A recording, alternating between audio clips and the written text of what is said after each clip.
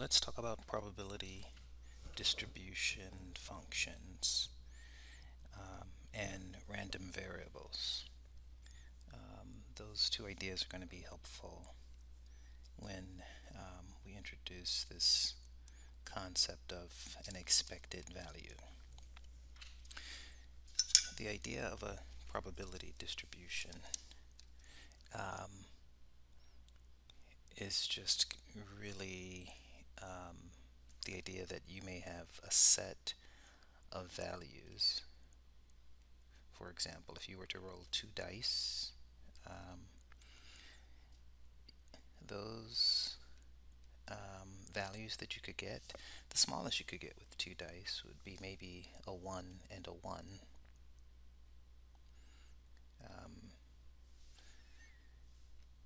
And if you did that, let's say you have one dice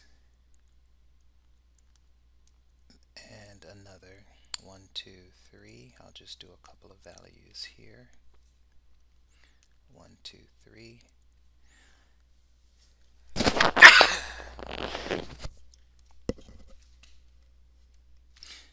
So a 1 and a 1 could give you a 2.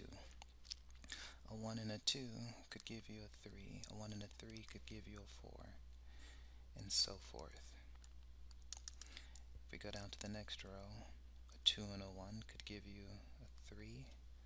A 2 and a 2 could give you a 4, a 5, 6, and so forth. And we could continue this table onward. So you might have one die that would be a red, and the second die might be a green, but the two together give you a sun. Now, the set of values that those sums could be from rolling those two dice, the smallest one would be a 2, and we know that the largest one would be if we were to have two sixes thrown from those two dice, so that would be a 12.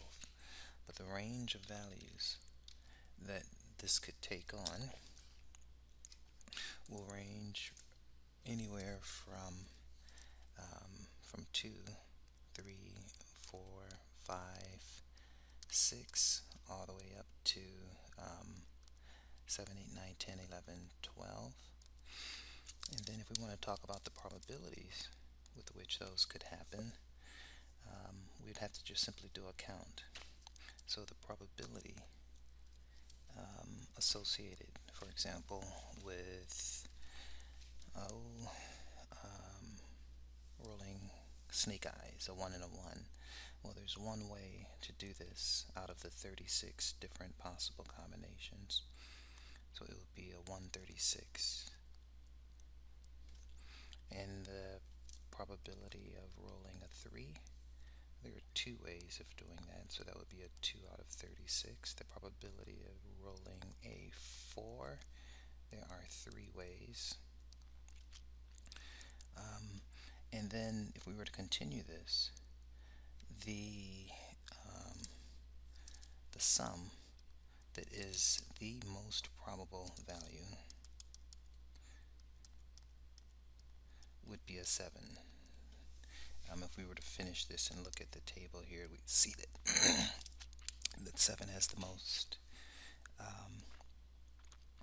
7 is the most frequently occurring sum. And so I'll just kind of dot dot dot do an ellipsis here, and 7 follows this pattern that we see here. So if there's a 7, the most or the frequency with which it occurs, or the probability or the proportion of squares that are shaded would be 6 out of 36. And then these ratios go back down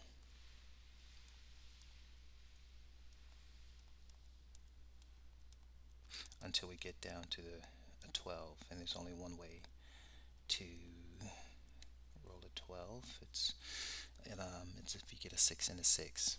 There's no two other values. So this set of values that we see here represents the probabilities.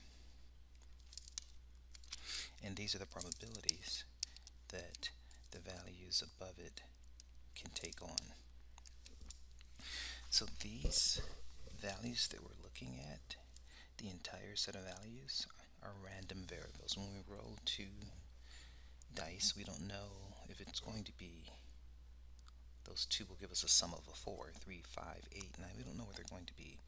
But if we give each one of these random variables a label, we could enumerate, right? Come up with a list of all of these values. And we would see that we have a total of, let's see, 6 going up, and then we would have 11 values in total.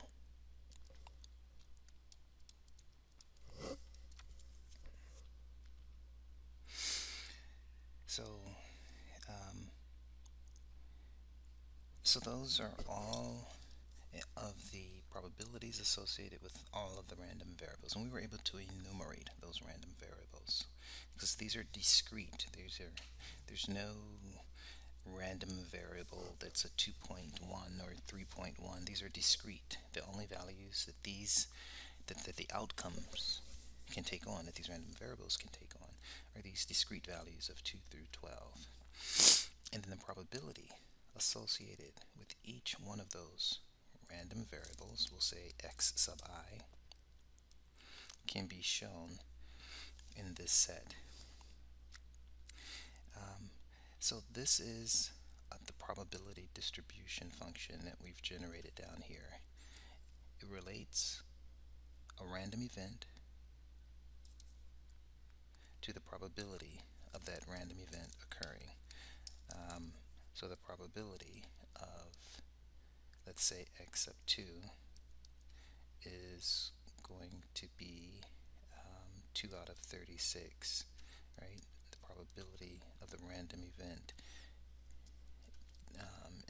and the probability of a random event being a number 3 that's generated, is 2 out of 36, or 1/18th if we wanted to round down. So that's what a probability distribution is. It's these two sets. It's the random variables, and then it's the probability associated with each one of those random variables.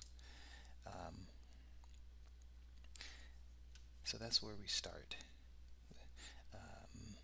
Now, we haven't talked about